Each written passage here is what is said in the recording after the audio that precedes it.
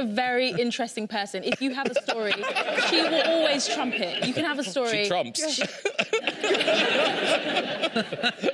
She will trump your story. No, she's amazing. She's an amazing actress and she's a great storyteller. She gave you some dietary advice, apparently.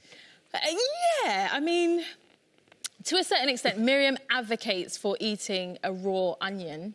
Like an apple? Every morning, yeah. And she would always say, you must eat a raw onion.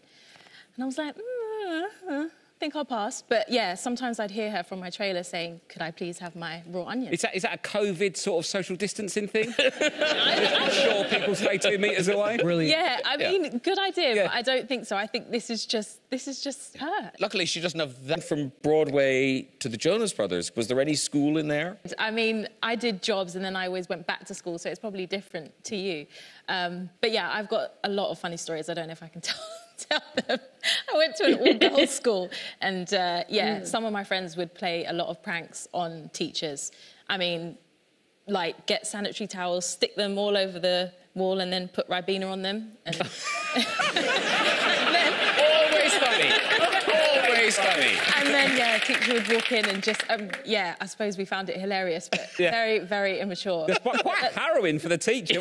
No, it was. As a kid, it's a bit of a laugh. But imagine that's your place of work. Yeah, no. Walking in like that, it's like something from Saw. I know, it was. If she's watching this, it will bring back horrible memories. Lovely to see you. All right, she's gone. She's gone.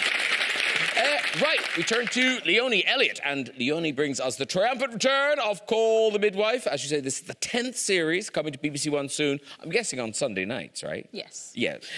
So where in history have we got up to? Because it's one of those shows that, it started with, but each season goes up. Yes, so we move forward a year each season. So we go into 1966, the year England wins the World Cup. Is that in it? Whoa, Is that in it? Yeah, spoiler alert, I'm only at the quarterfinals of that one, I'm sorry. England does win the World Cup. Yeah. So presumably, and that's in it? Yes, it is, yeah. Oh, sweet. And am I right in thinking you are the first West Indian midwife in it? Yeah. And is that because that mirrors what was happening then? That's when nurses were coming from West India and going into the NHS? Yeah, that happened probably like the late 50s, early 60s, that Windrush generation of people that would come over and help out the NHS and they'd become nurses and work for Transport for London and... Yeah. Well, listen, we've got a clip. This is you as Lucille talking to your friend Cyril, played by Zephyrin Tate. What's that you have there? Mrs. Wallace made me some chicken rice and beans. And then... He must have just started his shift, because those overalls are very clean. I was like, beautiful, they're ironed. Pristine. Looks too heavy to deliver a baby in, doesn't it? Get all that off. And auditioning for the show, though, so you did one kind of normal audition, and then second audition in at the deep end. Yeah, so second audition, they gave me some additional, scenes to learn, and they said, they'd like me to do a birth scene, and they'd like me to improvise, particularly with the birth scene. I was like, OK. So I went in, and there was the director there, the casting director, and, I had to improvise a birth scene with quite stern faces. And, I think I just became more of a cheerleader than a midwife, because at this point I'm still auditioning, and I'm like, that's it, come on, you can do it, that's it, that's it. And I quickly just sort of went over to the clamping and cutting of the cord, and, oh, you've got a beautiful... you've got a beautiful baby girl. You got the part. Yeah. Some births are easy. Yeah. They can't all be big dramatic ones. Exactly. But that's the audition. Then you get to set, and they're not pretend babies anymore. They're real babies, which must be so hard. It is. I mean, they only work like 15 minutes at a time, and then they get a break. Imagine being a baby. Oh, that's about 15 minutes. Huh? Come on. The union says 15 minutes and then I get a break. Yeah, they're very, very strict. But yeah, they often pee on you, vomit on you. I mean, to do that within 15 minutes is almost impressive.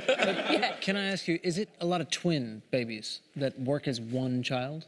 We do have twins a lot, but yeah, sometimes it's just one baby, but it's from a local hospital usually. That's why twins are good on the show.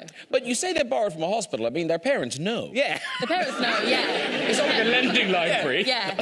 As soon as the baby pees on you, the parent is, right Yeah, she's there sleeping. watching. Just take it for half hour.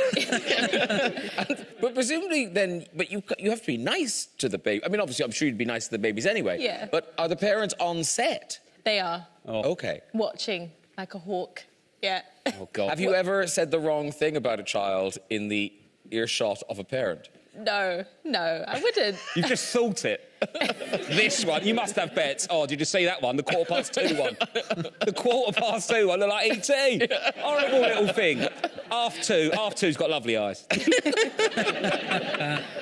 But as Leonie says, you know, on the Call the Midwife set, you'd never call one of the children ugly. You'd never call them. No, you think it, don't you? Yeah, you'd never call that